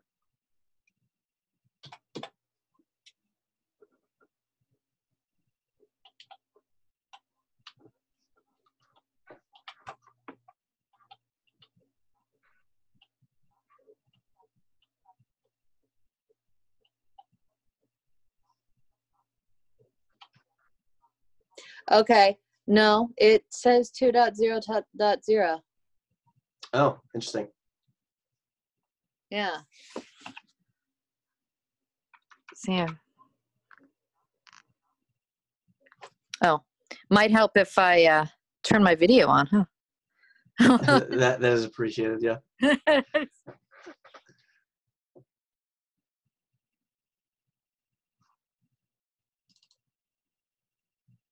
But I have all these older files. Maybe I didn't uninstall it all the way. It's possible, although Or I you shouldn't only have to. Although it might be worth trying just to, because something's clearly going on with the installation here.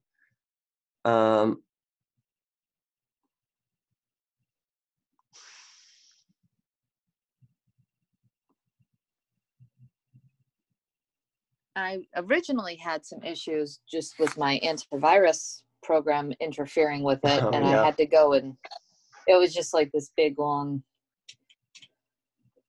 Okay, so what do I want to do then?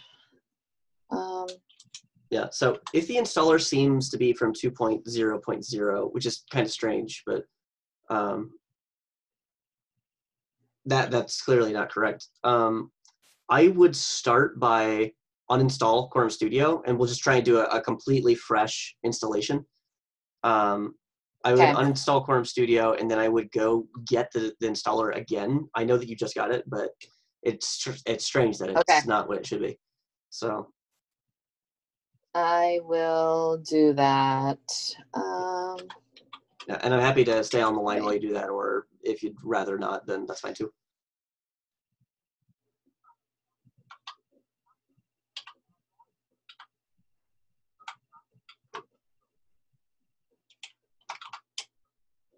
Change or remove. There we go. What am I looking for? Q. Yeah. If Q doesn't get you there, then the QUO usually does. It's not many QUO things on a system. Nope. That is convenient. Okay.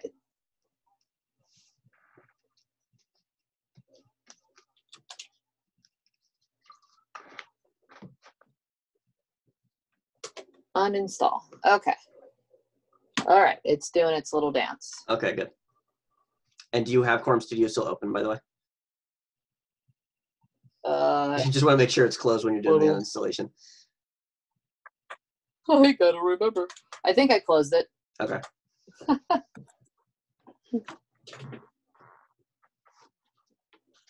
Yeah, I don't see it in the Okay. in the bar. Okay, complete uninstall was completed. Select. Okay. Hold on. All right. So I'm gonna go Quorumlanguage.com. Go to the download.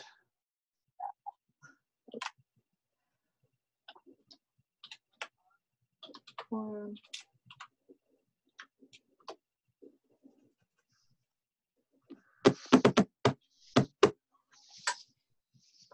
Just thinking about it. It's all good.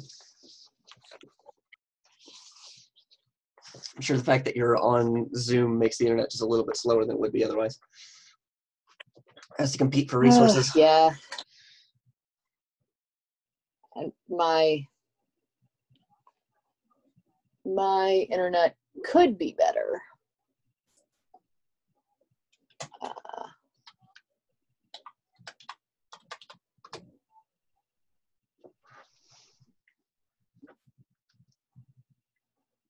There it is. Okay. I know what it is. Thank you. Okay. Okay. Windows environment. Yep. Download. Okay, so the very first thing we're going to do once that's downloaded is just make sure that the installer has the name that we expect. Okay. Oh, I have to hit the run or save. Oh, where'd you go? Run. Go.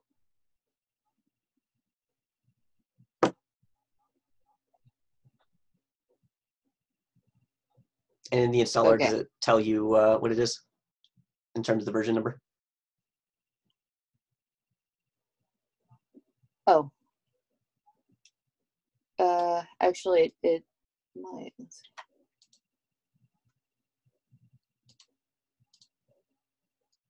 Ah, it said .1. Okay, good. Yep. Okay, cool. So we'll go ahead and go through the installation and just make sure that it's doing what it should be for you, but I think this should get you past the issue you were having. It looked like what was going on was the updater was trying to run the new installer for you, and it was forbidden from doing so from the system for some reason. Looked like systems permissions issue, but is this like a Oh, that. like a school computer or like something with a business or like a corporation like account or something? No, but it does have a weird antivirus software on it. Yeah, we had to add it to the exception list yesterday. Oh, gotcha. So you'll probably have to do that every time. I'm guessing the check updates goes and gets an installer and then runs that? Yeah, it does. Okay, so maybe, do you know where, is it just a standard download that it takes it to, or is it going into a Quorum folder somewhere? With what we've just done right now, it's just, from wherever downloads go, but normally it goes in the roaming app data, I believe, when it does the auto update. I wonder if that's something where we need to add an exception for like a regex of the name inside the roaming so that the check updates I'm not works. sure.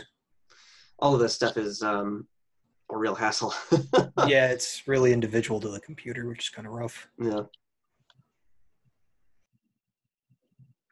This is another reason why we should get signing on this stuff so that it's a little more obvious to people that we're reputable and that they don't need to stick their antivirus on us. Yeah, and that's what it kept saying. This publisher is not commonly used. Yeah. It may harm your computer. I tried just jumping through no allow anyway, and then I went through another way. Yeah. Well, your antivirus is determined. It's like, no, this is an untrustworthy scumbag. They're gonna destroy your computer. Yes.